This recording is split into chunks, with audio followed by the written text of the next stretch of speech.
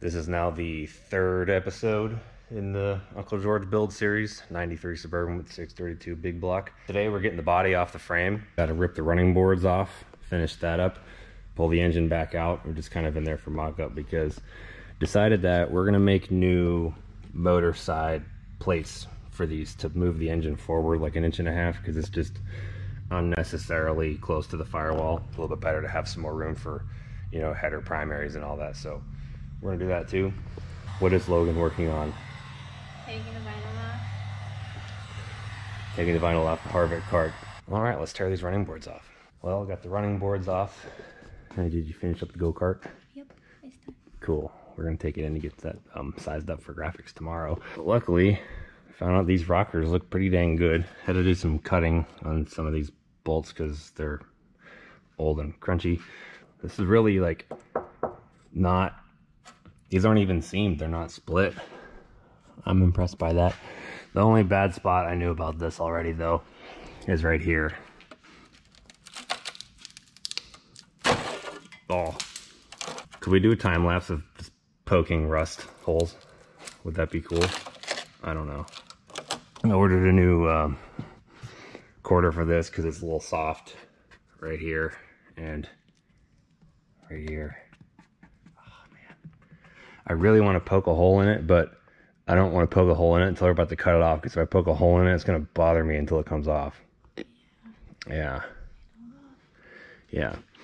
The frame doesn't look too bad. I sprayed some WD-40 on these mounts, so I don't think we're going to have a problem with those because we went and bought an impact today. Oh, this quarter's good. I think someone fixed it already. You can see some like tape lines. Can we take the gas tank off? Yeah. Filler neck and the vent hose, which I lubed those already. This is 2 hose clamps. This is ground, probably for the fuel gauge, I would guess. I think we're gonna disconnect the brake master cylinder from the brake booster, the steering shaft, and the rear AC lines and heater lines because they run along the frame. You can lower this thing down and get to it. Also, if you're wondering why the engine is still in there, it's just in there for ballast to have some weight in the front. Once we go to do the body, we'll take that back out. I'm just gonna take these 2 nuts off right here. Don't know what happens when you do that because I've never done one of that before. But I read online that you could do that instead of disconnecting all these lines, which we'll probably have to do later because I don't think this frame's gonna like flop it around on the rotisserie too much with this in our face. Oh, we'll see. We don't even need to use a rotisserie, but he has one, so I feel like we have to do it just to make a post on the internet and bother people. People, a small amount of people are bothered that we're even doing this in the first place. It's a waste of time. Well, nothing's a waste of time if you enjoy it. That's all that matters.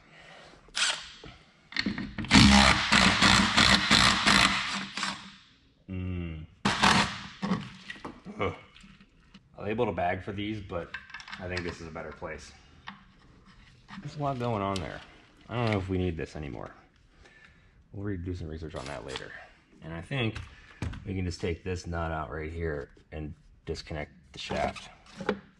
Also, anybody in the comments know if you have to swap the whole column out to get the cable shift linkage? Because we want to get rid of the mechanical linkage. It takes up too much room next to the transmission.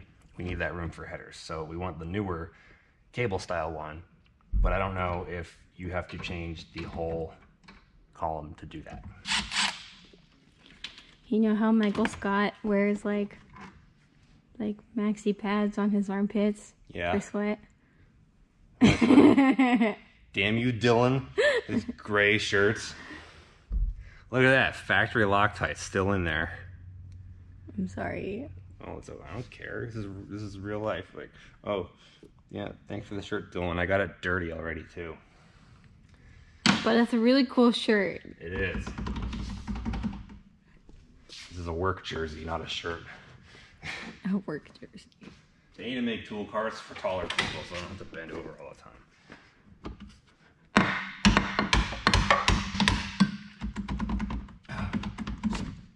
Cool.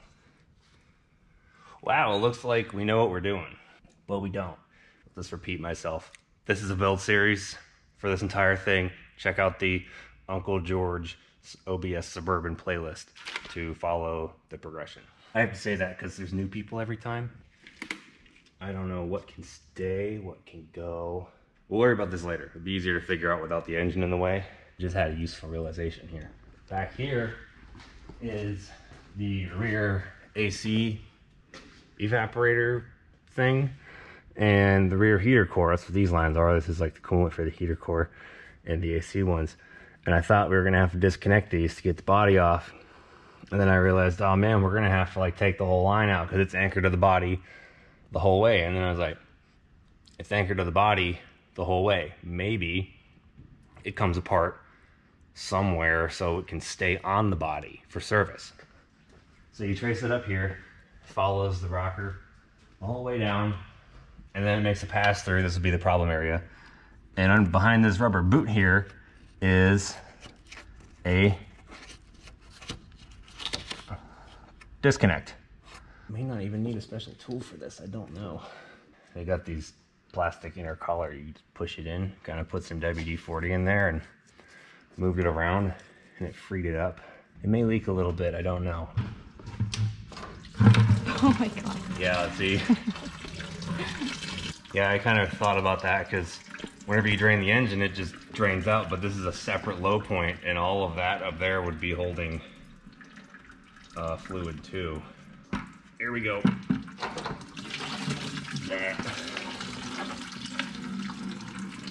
Really not much collateral damage in the mess department. I'm happy with that. Are you? Yeah. I'm gonna wipe this off my arm so I don't end up with coolant in my armpit because I don't need to make this any worse. And lower it down a little bit and do those, but with 2 wrenches this time. So this tiny line is 3/4 and 5/8 right here. And I'm gonna teach you a trick that I didn't learn until a couple months ago, where you can orient the wrenches however you want. I mean, you could do it like this and then be like, you know, jerking on it, whatever. But if you put them in a way to where the way you want it to go, you can squeeze them and then you have a ton of leverage on it and it works much better that way. But don't put your thumb in between here, that would be bad. Well, apparently they weren't even that tight, but which is, I guess, a pretty good thing. Maybe that's why I didn't have any refrigerant in it. Same thing for the bigger one. The big size is this big and the little size is this big, if that helps you at home. Yeah, that's right. The AC lines stay with the body. They're free of the frame now because the only ones that pass through the frame were the heater lines, which are now disconnected down there. But it looks like they also have a quick disconnect right here. I don't know what's even going to get reused from this whole conglomeration here. As much factoriness of it as we can because we want it to all work. If you can make it work with the factory stuff, then you don't have to figure out something else to make it work. Kind of learned that with the Escalade. You just keep everything as original as possible. If it's broken, you can get a new one from a parts store. Makes your life easier. In the last video, I struggled to get this out, which is kind of why we took the front clip off piece by piece instead of lifting the whole thing out, which is probably better anyway, because now we can, like, you know, it would have had to come apart anyway because that fender's messed up. But there's just a 1/4 inch bolt in here, and as you're unscrewing that, make sure you're pulling on this so it'll get tension to come out. And if it's anything like this one, there's going to be a bunch of goo in there and it's not going to want to move. But I spent a lot of time messing with these clips and this outer thing. There's like 80 million layers of clippage in here. Don't worry about any of that. It's all in that one bolt. And what are you working on? I'm just taking this off. Taking it off so we can clean it / not break it when we're taking the body off. This is the part where Logan starts throwing things. We also got new door pins when the time comes for that too. A lot of stuff. I had this thing sit for, I don't know, 2 years. And then we went and rescued it from my old garage in Pennsylvania back in, what was that, like September we did that, I think, or August. Yeah, August. You can go watch that video. It's on the playlist too. Sucking it. Today's installment of Guy Who Has a Lift But Lays on the Ground Anyway.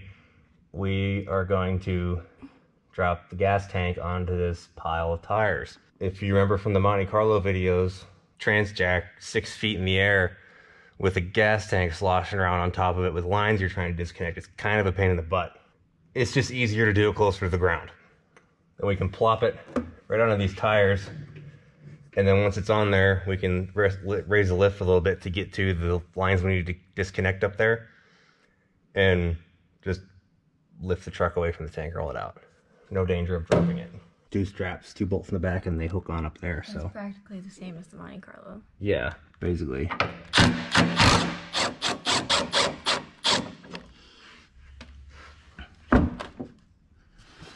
Yeah. It's fine. I just had to pull it down. It was kind of stuck in there. Sounds crunchy. Those bolts are long as hell.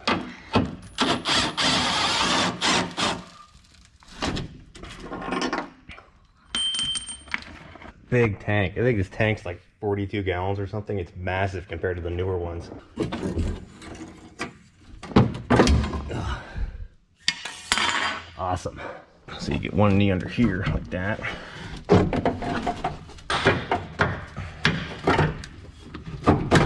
And you guys wonder why things don't get done faster.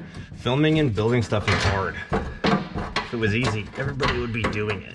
Well, we got everything disconnected under there. The fuel pump had a plug. It also had one ground, which very inconveniently bolted up to the top of the frame rail.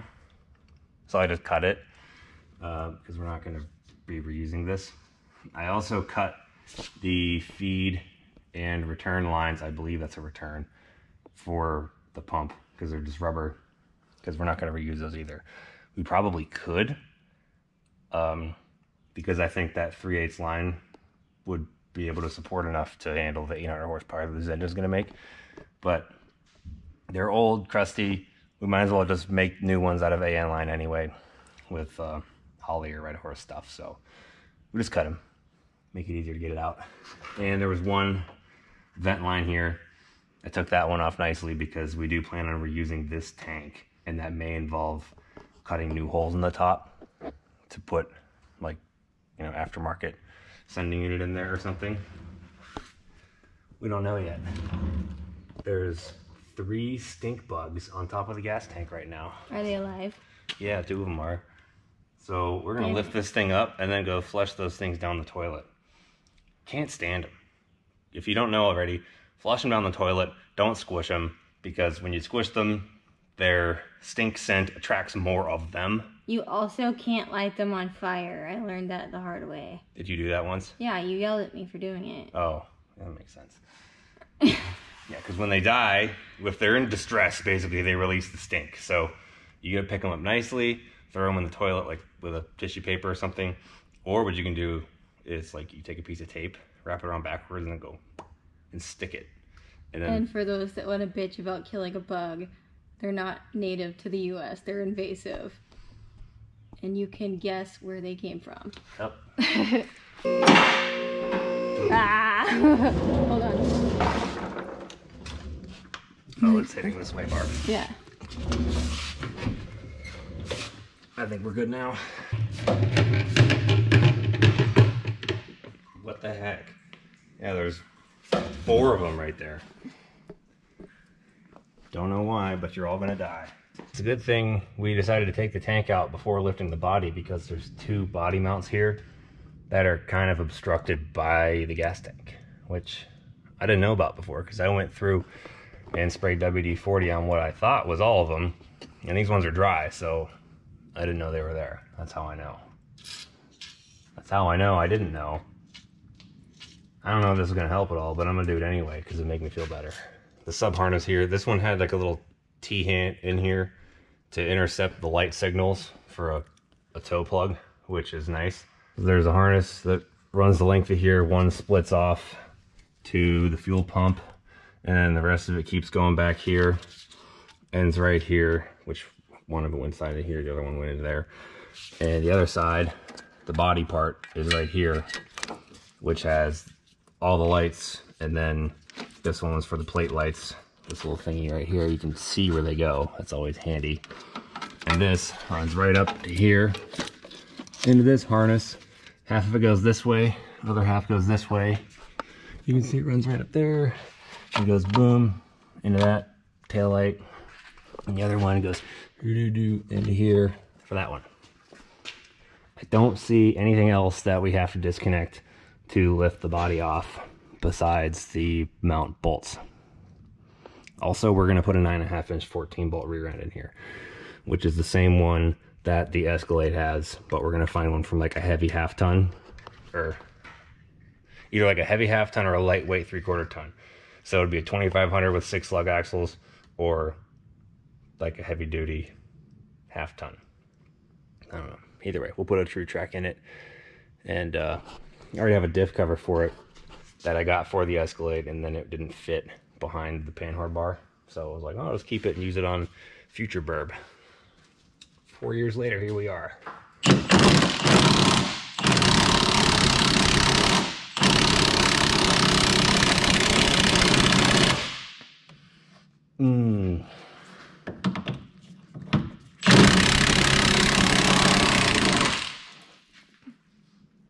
I mean, I thought stuff was gonna fall out, but I wasn't ready for like all that.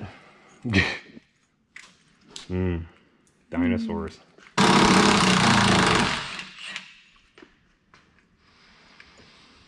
I am so glad we bought this thing, because cranking that by hand would be here for hours.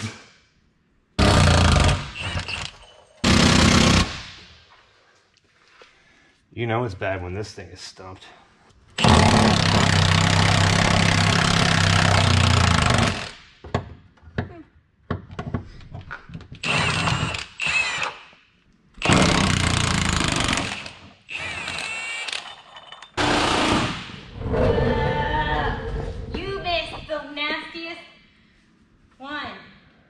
I was gonna set up a time lapse, but maybe we should film up close for this, because you never know when you're gonna get surprised like that. Look at my hair.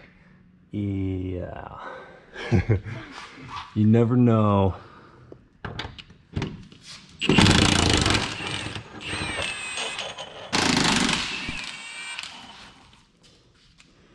If you didn't thumbs up this video already, you should, just because she's a beast. Oh, that was a big one. Good job, by the way. Thank you. Do you feel accomplished? So accomplished. Oh, this one's much heavier. And look at that. You just go right into the next task. That's awesome.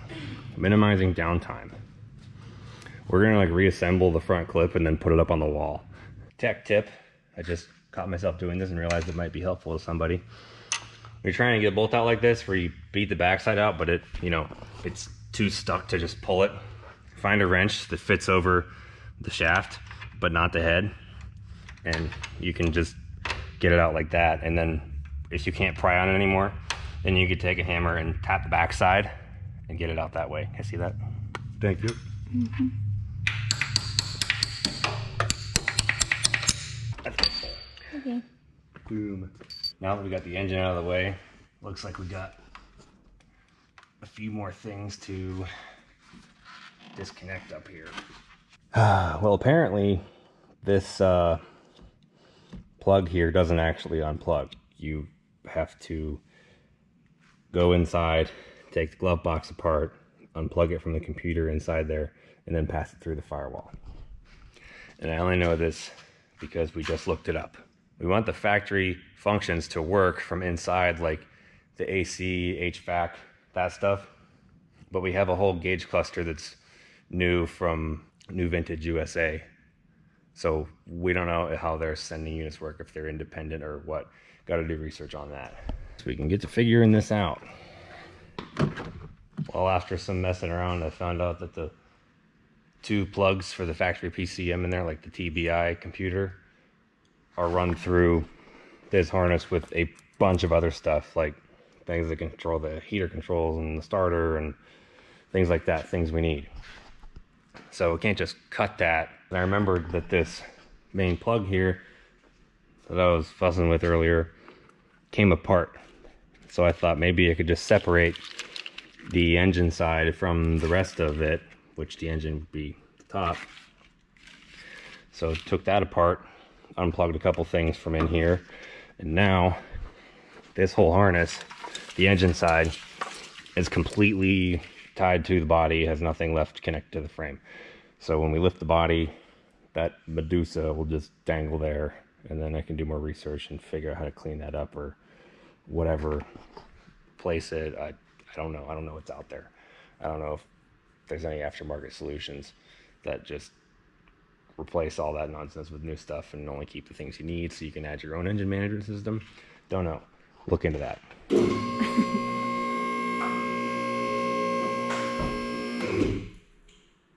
Wow. Check to make sure everything's okay. Oh, that one body mount we didn't do. Oh. Yeah, I forgot about that. Okay. And that right there is why you see pictures of people dumping these things, because it's very, if you're not diligent, we would have just raised it up and been like, oh, this still stuck to it. Oh, you're just diving in. Okay. I just want to go to bed.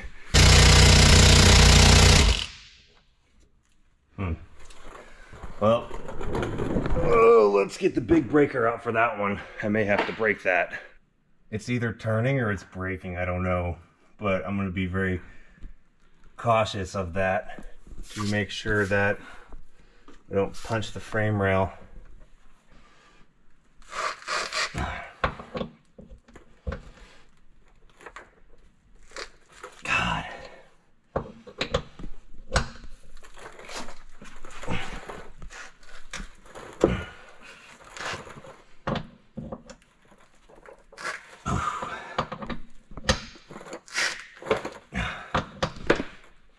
It's getting easier, so I don't think it's breaking. It might still break though. Getting winded. This is hard. Good thing we did legs today, or I wouldn't be able to do this. I need a minute. Several minutes of everything I got cranking later. It might be loose enough to have the impact do it. I hope so. If not, I'll have to take another break and come back to this in a minute. Catch my breath. Okay, here we go. Fingers crossed. Yay!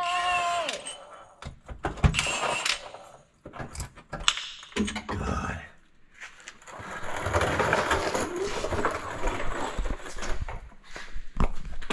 Okay, let's lift it up now.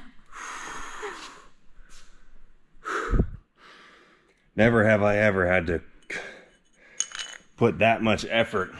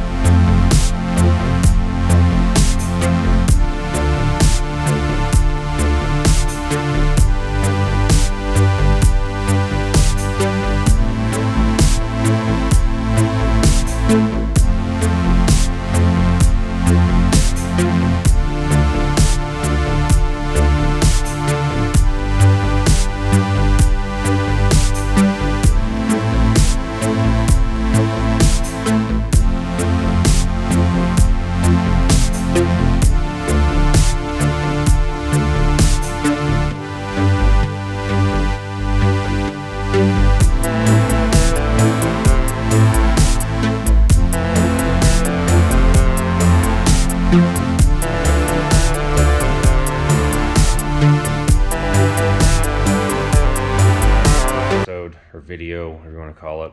I don't like calling things episodes because then it sounds produced. You know what I mean? It's just video. Hope you learned something. That's what we're going for. To learn, to entertain, educate, value-based. That's what we do. If we're not bringing value in a video somewhere, primarily through information, we're doing something wrong. Because I don't want to make videos that I wouldn't want to watch. And if I'm going to watch something for fun, I want to learn something while I'm doing it. That's why we used to really like roadkill. Used to. Now I just don't have time to watch anything anymore. But in the next video, I'm not exactly sure what the plan of attack is going to be. Probably getting the frame out, cleaning it off, starting to paint it because the port 15 showed up. That's what we're doing. In the meantime, I'm going to order some parts like tie rods, you know, I don't know. Stuff.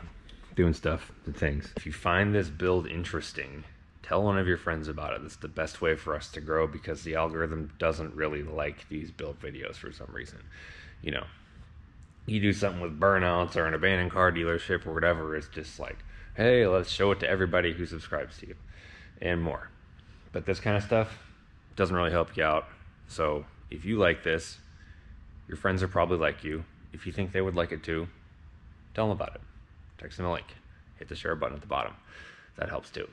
If you don't have any friends, you can just thumbs up the video or something, leave a comment, talk to us, things like that. It's all fun. We're just glad to be here. We're glad to be able to do this stuff. You guys are what make it happen. And you can check out stablesandautoworks.com if you like the hat that we're wearing, not the shirt. This shirt, yes, not the other ones. Those are our friend Dylan Diggins E71. He sells those. We'll see you there. Check out the playlist.